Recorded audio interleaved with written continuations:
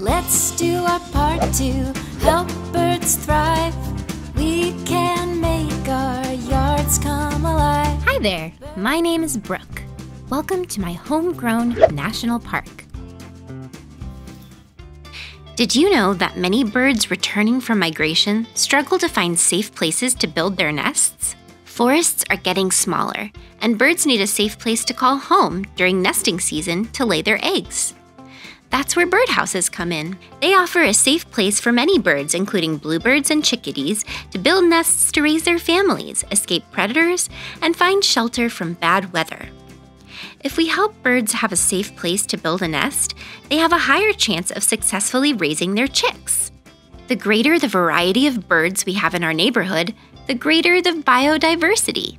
A healthy bird population is key to a balanced ecosystem, contributing to the balance of nature.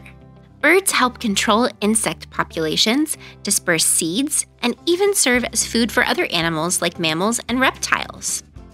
Birdhouses bring the birds right up close. We can watch their nest-building skills, see what they eat, and even help scientists track bird populations.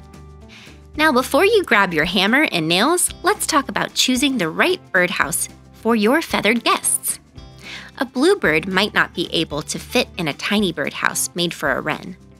When you consider how big or small you want to build a birdhouse, think about what kind of birds you hope to attract. Many birds, including white-breasted nuthatches, usually prefer a nest high up in the trees. Placing your birdhouse high off the ground in a safe place will increase the chance birds will find it. Let's face it, sometimes unwanted guests might show up at your birdhouse party. For example, squirrels might try to move in. But don't worry, we can stop them by installing predator guards to keep squirrels at bay. Also, and this is important, keep cats indoors. Cats kill thousands of birds and are a major threat to nesting sites. Regularly clean out old nesting materials after breeding season to avoid attracting unwanted guests and to keep your birdhouse healthy. Before you know it, your favorite birds will build a nest inside your birdhouse. When we bought this house, this backyard was only grass. We made the decision to transform our yard by planting native flowers, shrubs, and trees. And voila! We created our own homegrown national park. And you can do it too. Thanks for listening.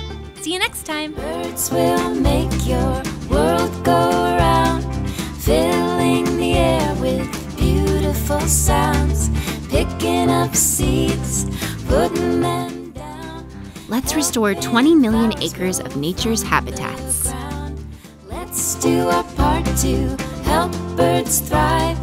We can make our yards come alive. Bird baths, feeders, native plants too. There are so many things that we can do.